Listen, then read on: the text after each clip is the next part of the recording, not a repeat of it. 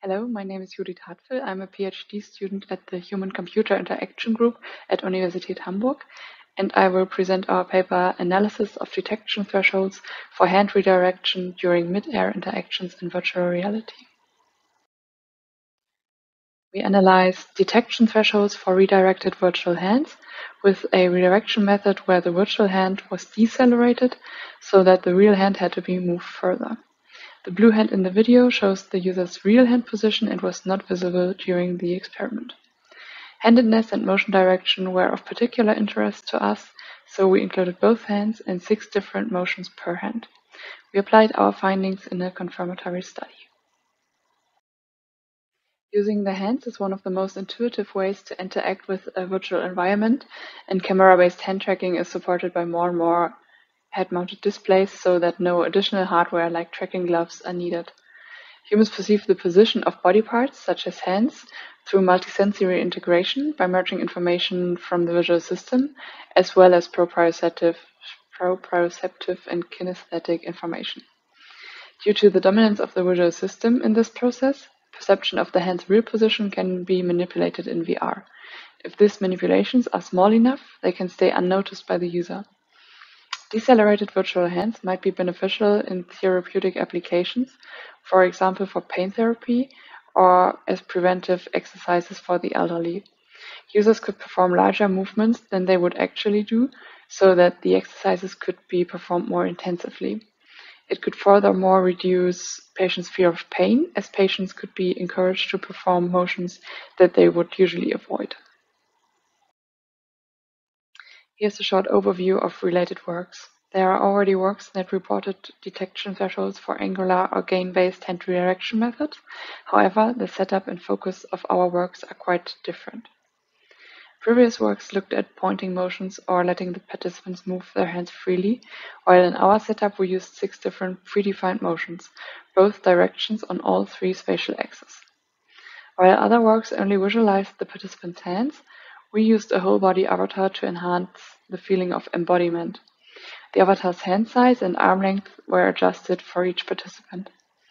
We used the hand tracking of the Oculus Quest, which supports accurate finger tracking. Furthermore, both hands were included in our setup, while in previous works only the right hand, regardless of the user's handedness, was used. We estimated detection thresholds using a staircase method, which I will explain in more detail later. The redirection method we used applies a linear gain to the virtual hand on all axes. We used a gain factor between 0.4 and 1 for the decelerated movements, where 1 is identical to the actual hand movement.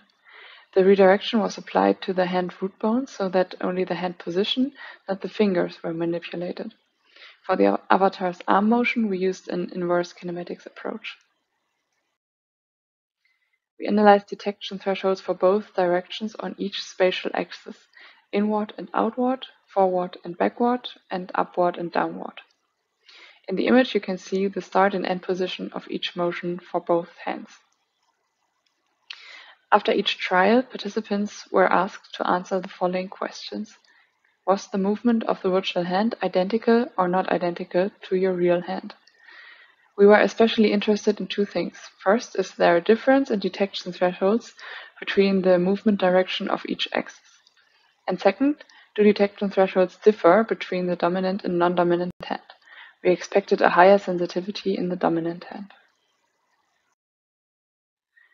Participants proceeded through 480 trials in total in 24 conditions, 6 motion directions, 2 hands, left and right, and 2 redirection modes, decelerated and accelerated. Although we were especially interested in decelerated redirections, accelerated hand movements were included to avoid habituation effects. Each condition had 2 starting points or staircases, as you can see in the graph, starting from the highest and lowest gain factor in that condition, 1 and 0.4 for the decelerated movements. If the movement of the virtual hand was perceived to be identical, in the next trial, more redirection was applied. For the decelerated redirection mode, this means a lower gain factor. If the movements of the hand were perceived to be not identical, less redirection was applied in the next trial. Gain factor increased in the decelerated mode. We calculated the detection thresholds by taking the mean of the last 5 trials from both staircases, as the staircases had developed around the participants' true detection threshold until then. We had 20 participants, 12 of them were male with a mean age of 25.3 years. The detection thresholds for each movement direction are in a range between 0.727 and 0.552.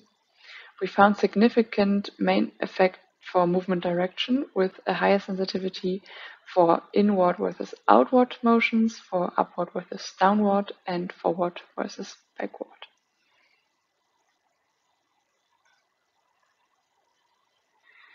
We could not find significantly different detection thresholds for the dominant or non-dominant hand. Standard deviations for each condition are between 0.119 and 0.6167. Based on this, more conservative detection thresholds can be derived. We applied the detection thresholds into a simple playful application and conducted a small confirmatory study with 6 participants, 3 younger and 3 older adults. The task of the game was to touch soap bubbles to free the butterflies within them.